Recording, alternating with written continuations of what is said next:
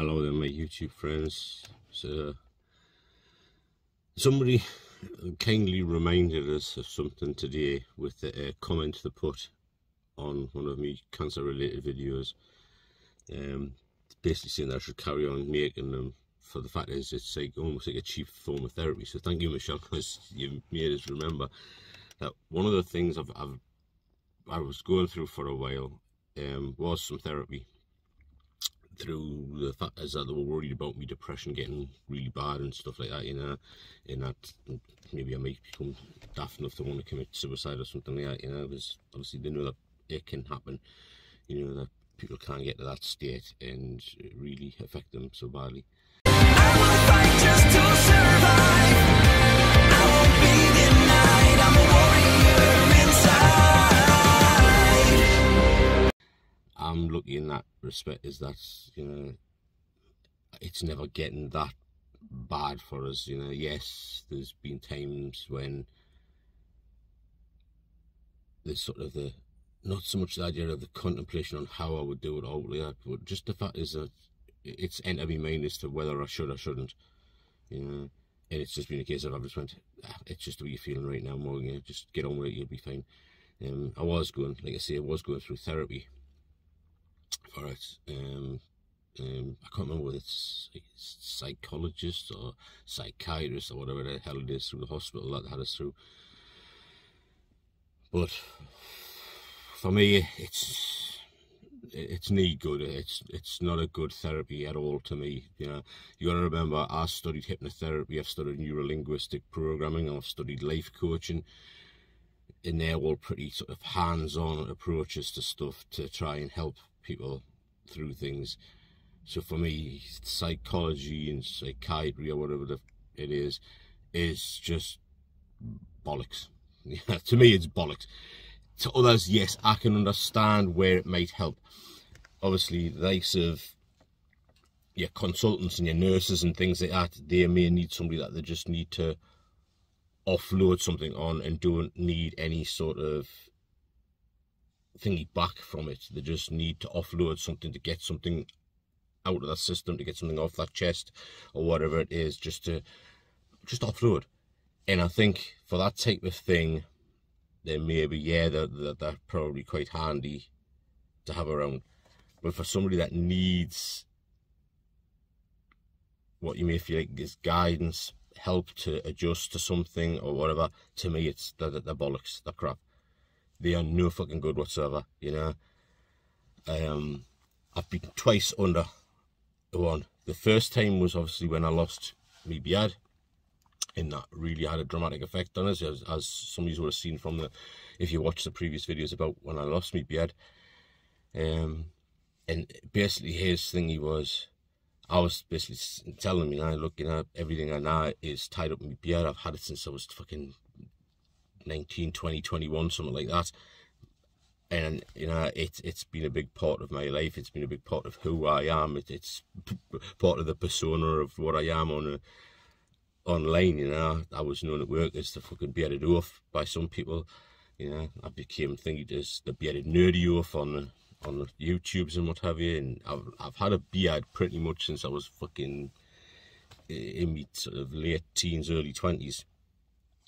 You know, so I was tied up in that thingy, and his basically approach was like, it seems like everything seems to be tied up in this idea of you having a beard, in that, you know, you losing the beard has made you become lost in who you are, and you don't know who you are and stuff like that. And I'm like, I've just fucking told you that. You're fucking repeating back to me just what I've just told you. I know that my thing is tied up in that. I know I feel lost. I've just fucking told you that I feel lost about this thing. Yeah, and it seems to me like if you gain your beard back, then you'll possibly be a lot more thingy and feel a lot better and be able to look in the mirror again and not feel as bad and blah blah blah. And I was like, are you fucking joking me, pal? I already know this shit. I don't need you to tell me this. You're not giving me any insight. You're not giving me any new things. You're not telling me how to cope with the fact that I've got no beard. You're not telling me how it is I'm going to be able to cope in the future if my beard does not grow back. You're just telling me what I already fucking know. What the fuck's the point in this? I quit his after, I think, 1-2 sessions. Just went, nah, fuck that, mate. You're annoying us because you're just repeating back to us what I'm fucking telling you, and I already know this shit. I don't need that. I don't need you fucking repeating it back to us. That's just bollocks. This next guy I saw, obviously the nurses, the consultants sort of said, look, I would like to get you in for another thing. Would you give this person a go? And I can say, look, I will, but I guarantee you, if he starts just repeating back to me what I'm telling them, I'll quit the sessions, because that's just fucking bollocks. I'm not having somebody getting paid fucking big money to do jack shit to help me out. You know, I'm not gonna have somebody using my thingy as a way of fucking making money for nothing. It's not happening.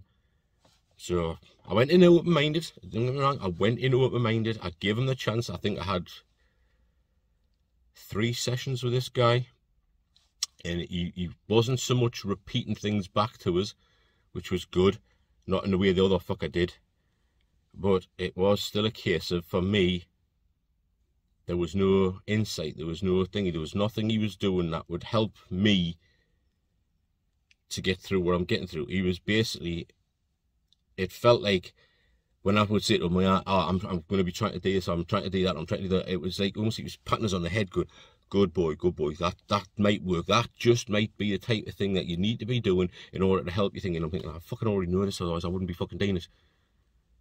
Yeah, didn't fucking pat me on the heel like I'm a good little fucking boy and say, yes, that might just fucking work. It might work, it might not work, and I already know that, that's why I'm fucking trying it. I wouldn't be doing it if I didn't think it was going to fucking work. Yeah, or if I didn't sort of have in my head that there's a possibility if I do this, this might have this effect on us, or thingy. Yeah. Again, he just wasn't fucking coming up with the goods as far as I was concerned. If it's there to fucking have me have an insight into myself, I don't need that bollocks. I can do that on my fucking own. I don't need to fucking have some daft bugger telling me, oh yeah, that sounds like a fucking good idea. I'm just going to do shit anyway and see what fucking happens. You know? As long as I think it might be something to work, I'll fucking give it a go. And if it doesn't work, I'll knock it on the head and I go on to the next fucking thing. But I don't need some twat fucking tapping me on the heel going, good boy, you're a good lad, that might just fucking do the trick. And get paid big money fucking to do that. Fuck that shit. So to me, psychiatrists or psychologists or whatever they are a waste of fucking space when it comes to that type of thingy. Like I say, I am not going to knock them for the fact is that if you're somebody that just needs to talk and get things off your chest, then yes, they are probably ideal for that. Yet they're getting paid a lot of money for doing it. That I'm not too fucking thingy about. You know, I was brought up with the thingy of neuro-linguistic programming, which is something that you do to help somebody get through something. It's not so much a therapy as it's a fucking way of changing something. Hypnotherapy is the same, and life coaching is the same. You give people ideas on how to fucking help change things over. You put a lot of different things in their thingy to say, what about this? What about this? What about this? What about that? Different ways of thinking. Just like what my videos, as far as I hope is happening, that when I put out, look, this is how I dealt with this. This is probably a different way of thinking about it. See how this works for you if it's thingies. Yeah, you don't have to use it. It's not going to be good for everybody, but it's a different way of thinking. It's a different way of looking at something. It's a different aspect for you to try. That's what I hope my videos do. It makes you see that there's a different approach possibly to what the thingies are. But for me, seeing a psychiatrist or a psychologist, like I say, I don't remember which it is, and I'm not particularly thinking, because it's just one of those things. For me personally, that is my opinion of it. I do not like not them so much, because they're probably great people, but the idea of how they go about doing it, I do not like. Yeah, it's like a lot of the physiotherapy you'll get these days. They are not hands-on. They will give you a bunch of exercises to do for yourself, I am a weightlifter. I know fucking how to stretch. I know how to think. I might not know the exact thing to do for a particular area. They might be able to tweak things and make things slightly different to ones that I'll know, but I'll know how to stretch it off. I know how to fucking thingy a muscle off.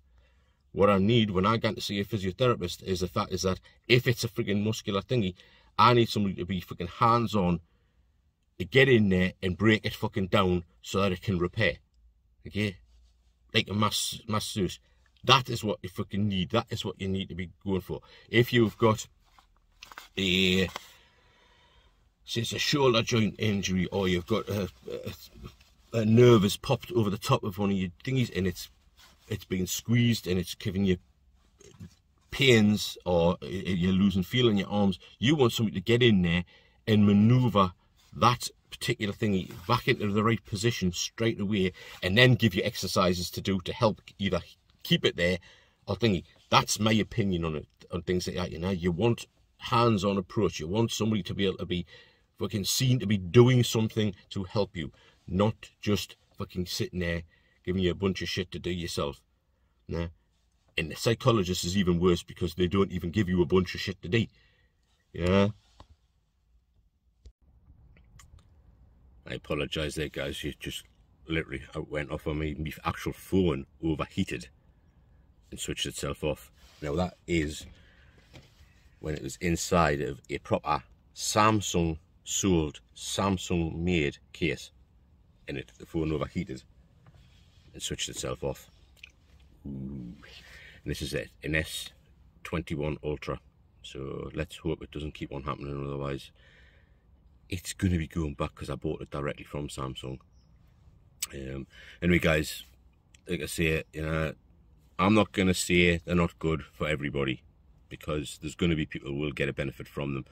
So I won't knock them in that respect. What I'm knocking them for is for how I feel about them and how I feel they trap me. And the fact that for me, I feel that when you're going for treatment or when you're going for some sort of thing, you need a hands-on approach. You need somebody to be doing something that makes you feel like you're getting somewhere.